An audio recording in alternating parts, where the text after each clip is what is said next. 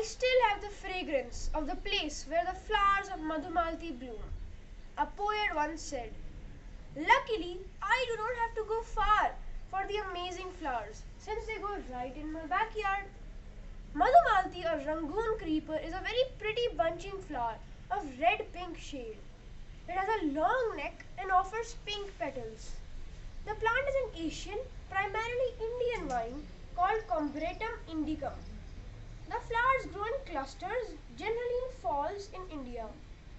Madhumalti prefers medium to bright sunlight, well-drained soil and medium to negligible fertilizer.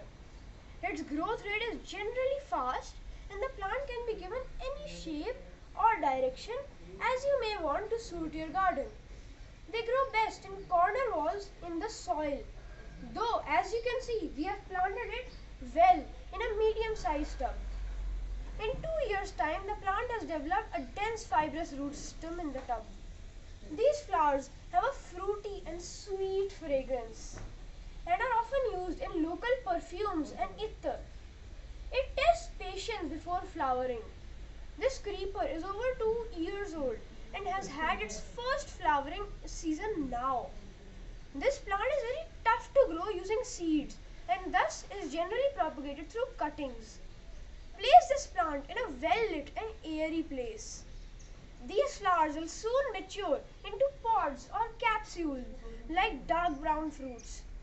As with all other virtuous and pretty plants, these plants have traveled to all over Africa and other tropical areas of the world. Fruits of Madhumalti are traditionally used in Ayurveda for treating fever, diarrhea, headache, etc.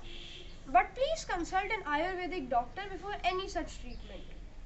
In some countries, its root is eaten since it is an earthy essence and its stem is eaten raw or cooked due to its fruity and sweet flavor. You will find some dwarf varieties also in the market. It's such a non-fussy and amazingly pretty flowering plant that you must surely plant them in your corners. Please subscribe, like and share our posts using the icons below. Please do check out some great recipes at mencanmakehomes.com. Visit us at Early Progression Faridabad to know lots more. Bye for now and see you soon for much more to come.